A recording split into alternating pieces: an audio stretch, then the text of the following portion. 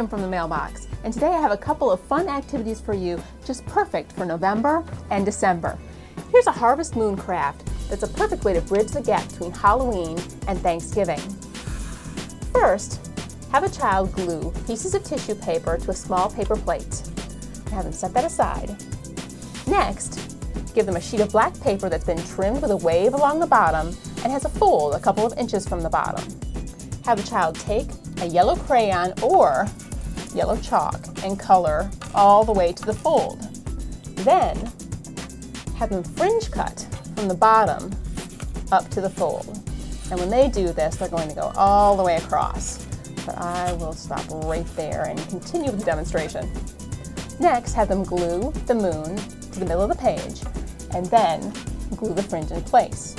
And when they're done, the finished project will look like this. For this December group time activity, decorate paper cutouts so they resemble Christmas cookies and then place them on the floor.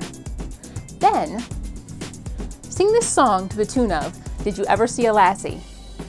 Did you ever see a cookie, a cookie, a cookie? Did you ever see a cookie with green and red stripes? It's tasty, it's yummy, it's good in my tummy. Did you ever see a cookie with green and red stripes? Then have a child find the cookie based on the description and hold it up in the air. Play several rounds of this game, changing the description each time. For these activities and for other fun activities that will energize your teaching, check out Ready for November and December. It's a quality resource brought to you by your friends at the Mailbox.